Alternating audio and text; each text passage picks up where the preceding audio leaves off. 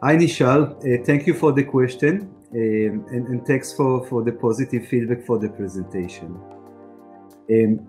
Regarding multi-cloud, so really we see OEMs using all clouds. Sometimes it's AWS, sometimes it's Azure, or what is called MCVP, Microsoft Connected Vehicle Platform. Sometimes it's GCP, the Google Cloud, and many times it's really on-prem hardware.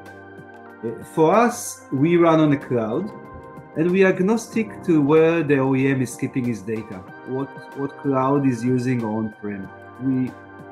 We are connecting through an API to the database of the OEM, and again, it could be any one of the above I mentioned, so we are agnostic.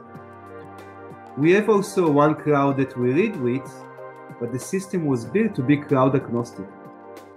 So we have an orchestration layer that enables us to run on a number of clouds.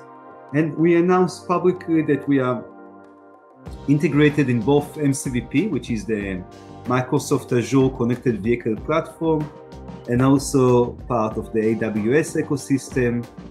So we run on both. We are friends of everyone.